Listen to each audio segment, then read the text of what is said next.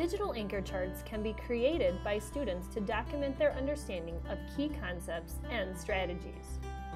Second graders were investigating and learning about the different text features used in nonfiction texts in order to help them with their own reading strategies. Students then created digital anchor charts using Explain Everything to teach others, particularly younger students, how to be efficient readers using these text features to build their understanding.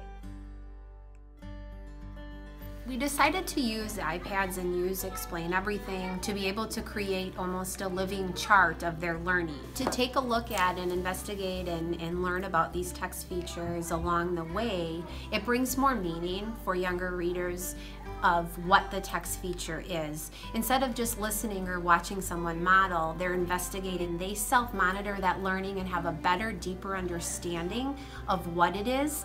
And now that meaning is there because it was hands-on. They were there finding and discovering and teaching and learning, and the engagement itself just brought a better understanding of why those were in the text.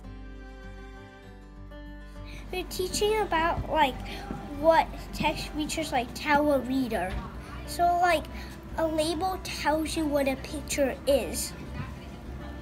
It also helps so you can find out if there is a specific kind of what you are looking for. You can turn to the page it shows instead of flipping through 100 pages.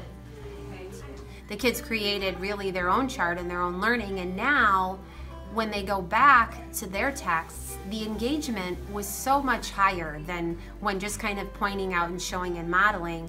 They've discovered these, they've looked at them, they've looked at all different examples, and now when we go back to have different mini lessons, we can move further and that depth of knowledge can be deeper about different text features and how they help us as a reader and how they help us to extend our learning. They help us to think deeper. It's not just something that's there in the text, and oftentimes young readers look at those features and they see them, but they're not using them the way they could to extend their learning about that topic or teach someone else.